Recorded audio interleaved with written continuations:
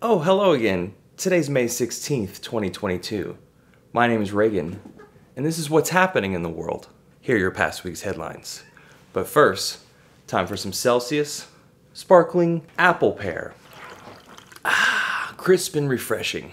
We began our week with stocks crashing Monday morning. In fact, the whole market is in practically bear sell-off territory now. But Biden is going to try to give tens of millions of people free internet with government subsidies, and internet providers are going to try to finally lower their prices after, more than 10 years of paying premium prices for internet. Indeed, 31% of baby formula is out in some places and up to 40% in others. A new website is launched for parents to get some. High winds in Colorado caused fire risk alert put on high. 20 multi-million-dollar mansions destroyed in a flash. Wildfires swept through an exclusive enclave in Laguna Niguel, California. And a tan haze made from dust from New Mexico blew over. April and May tend to be wet, but it's been the driest on record. I should learn to put the cat in the bathroom.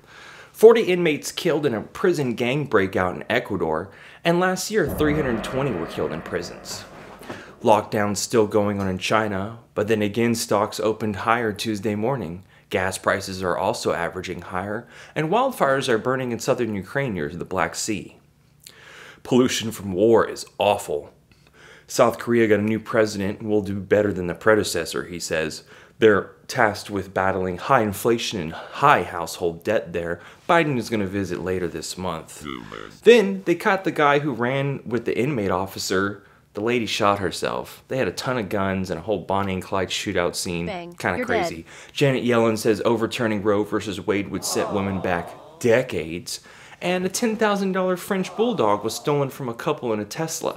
We're going to Mars, y'all. JK, maybe not. New Mexico is still on fire. But Mustonks.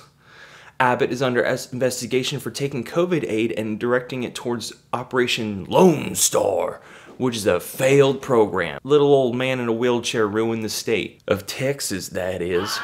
A new ambassador to Ukraine for the U.S., and Sri Lanka is in complete chaos, and the prime minister resigned. But his brother has resumed power and is held up on his home. This from the New York Times. Oil giants sell dirty wells to buyers with looser climate goals, studies finds. The transaction can help major oil and gas companies clean up their production by transferring polluting assets to a different firm, analyst says. You know, little switcheroo, little musical chairs with the planet-destroying fossil fuels. It's brilliant. Humans are genius. A new study has revealed submerged beneath the waves, seagrass ecosystems hold colossal reserves of sugar we never knew existed before, with roughly 32 billion cans of Coca-Cola's worth of sweet stuff hiding in the seabed. $40 billion aid for Ukraine is headed to the Senate, though it's likely to get blocked. And a governor's race in Nebraska, I don't know why I wrote that. A new study that examines the dietary signatures contained in bones of more than 2,000 skeletons has cast doubt on assumptions, finding that most Anglo-Saxons ate a diet rich in cereals and vegetables, and low in animal protein, no matter what their social status. A passenger was forced to land airplane after the pilot fell unconscious, and everybody saw this story. Now to a wild story that sounds like it's straight out of a movie. A pilot having a medical emergency, the one and only passenger telling crews on the ground, "I don't know how to land this plane." I've got a serious situation here. My pilot has gone incoherent. I have no idea how to fly the airplane. Two people on board the 12-seat single-engine Cessna coming from the Bahamas. 2 weeks ago, a teenager faces federal charges for pointing a laser at aircraft. Maybe she just didn't want airplanes destroying her fucking future. I don't understand. A large sinkhole discovered in southern China, 30th of its kind in the same county. There was also a forest inside. The Biden administration cancels oil and gas lease sales in Alaska and Gulf of Mexico. Not like it really matters. And a new study finds evidence of surprisingly rapid upward movement of Earth's crust in the island of Taiwan. My girlfriend is from Taiwan. Y'all know that already, right? Over roughly 500,000 years, the coastal range of East Taiwan has been rising at a rate of 9 to 14 millimeters per year, the research shows. While this seems imperceptibly slow, it's quite fast from mountains. Much of the dramatic topography is on the surface of the planet is formed by vertical movements of less than a millimeter per year. It adds up. In a Victory Day speech, Putin blames the West for the war in Ukraine. Okay, why don't we just, as my subscriber suggested, Assassin's Creed execute anyone trying to wage war from here on out?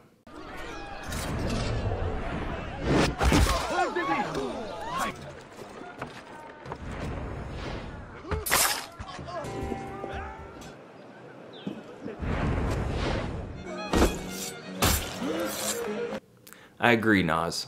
It's the one thing I do agree on with you. 1 million people died from the US and COVID in the US, but it's not real, right? It never was. It's just a fake pandemic. Drink bleach.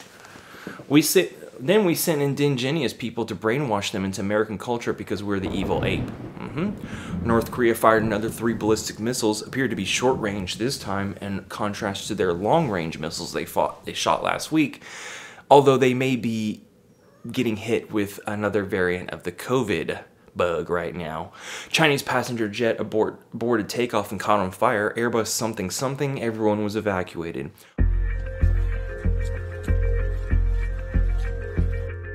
Get to the chopper! Also, a perfectly preserved dinosaur embryo discovered in China. Sri Lanka is still in chaos. And New Jersey student wins $110,000 with project combating climate change. New Jersey high school students are combating climate change and food waste by making their own soap using bug oil. Soon we'll all be eating whatever bugs are left. France's unprecedented drought shows climate change is, quote, spiraling out of control. Few people in France are talking about this looming catastrophe, as they aren't anywhere, but all signs of a record drought are there. Quote, no region has been spared. We can see the earth cracking every day. Yesterday I was at a farmer's house in the Puy-de-Dôme region in central France, and he was watering the wheat. If things carry on like this, farmers who can irrigate their crops will be able to deal with it, but others will face dramatic reduction in their yields. This comes from Christine Lambert, the head of France's biggest agricultural union, the FNSEA, told the AFP on Monday. Continuing, since last autumn we've seen huge droughts in Spain and Portugal, and the same phenomenon has spread to southern France. Lambert said, but, quote, what is unusual about this season is that the drought is affecting regions north of Loire, the river that divides southern and northern France. Okay, moving on. Russian soldiers caught on camera killing civilians. Finland calls for a NATO membership. And Biden vows to get inflation under control and blames Putin for high prices. 8 Republicans were subpoenaed for the January 6th insurrection. And $40 billion... Oh, but wait, Elon Musk is buying Twitter, but he's putting it on hold because of fake accounts. The last fugitive from genocide in Rwanda has died. And a new woman was elected to lead the Coast Guard, a 4-star admiral. Jerome Powell also has a second term in the Fed.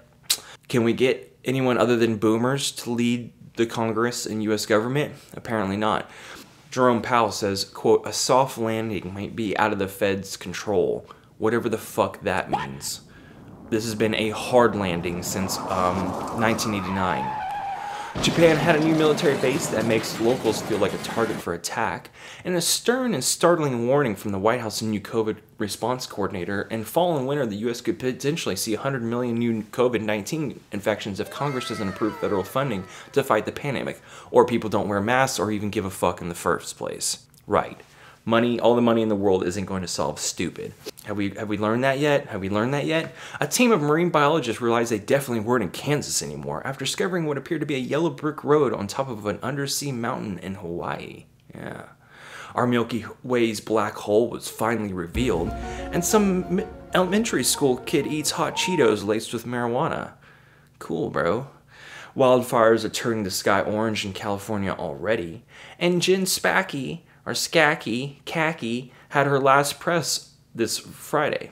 Nobody cares. We're going to get some other bimbo that's going to feed us lies and tell us whatever we want to hear. And a woman said Dunkin' Donuts coffee burned 30% of her body.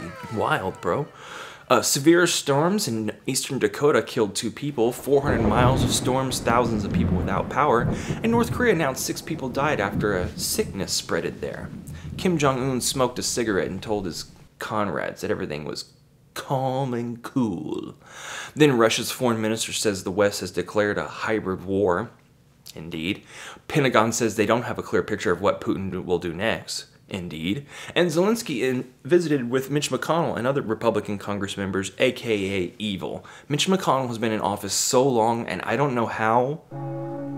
Honestly, it's pure evil. Hundreds of protests across the US for the anti-abortion law, and a ban on wheat exports in India because of a massive wheat crop failure from heat waves. What's going to happen when we have simultaneous heat waves, no water, and storms? Back to back. What's that going to look like in about 5 years? 10 people killed in a mass shooting. And then last but not least, everyone's heard about this, the 10 people killed in a mass shooting in Buffalo, New York. It seems like every month or every week we have one of these mass shootings because America is in a complete decline and society in decay. We hate each other. We're more divided than ever. Inequality has never been higher. Crime is rampant. And I can't admit that I don't feel the same way. When I see a Trumper or a redneck or Christian driving, I cannot wait to ask them in about 8 years if they thought the climate crisis was real in 2022. But I digress. I can't promise I won't be the nicest guy then. But law and order still exists now, so I'll be a good law-abiding citizen for the meantime. It was an 18-year-old white male with tactical gear who live-streamed. He shot 13 people, all black. The governor said social media companies hold a moral responsibility to stop this, yet the problem is corporations are not people, so they can't have morality. Deep sigh. President Finland told Russia they're joining NATO, and El Salvador's economy could crash with the crash of Bitcoin since they bought a shit ton of it. Kinda dumb. Ukraine's orchestra song won the Eurovision or whatever. It's gonna be like an anthem for them. I don't know. U.S. Ambassador to Japan gave a speech about world unity and gives a 50 years celebration since we gave up or surrendered to Okinawa. Heatwave bakes Texas already. 6 plants tripped offline Friday afternoon, and it's only fucking May. And last but not least, the peat fire has exploded to 437 square miles, and New Mexico's governor blames the federal government for fire because part of it happened from a controlled burn from the U.S. Forest Service and or decades of lying to the public and military-industrial complex, shooting shit in the air, warming the environment along. Whatever, I'm gonna stop. And the peat fire has exploded into 437 square miles, and New Mexico's governor blames the federal government for the fire because part of it happened from a controlled burn from the U.S. Forest Service. So how's this gonna look in 4 years when the fires are everywhere? Are we just gonna keep blaming the Forest Service? Are we actually gonna get down to the truth that we are a heat engine and everyone is responsible for destroying the planet, including yours truly? I don't know. We'll never confront the truth. But that's why we have the Doom Wizard. Thanks for watching. Hit the like and subscribe, and share with your friends if they care about what's happening on the planet that they live on. And in the meantime, enjoy your week, and I will catch up with you soon. Maybe make some fun, sunny side videos that are less me rambling and more comedy. I like gallows humor. Okay, this has been your update. Thanks for watching, guys. I'll chat with you later. Peace.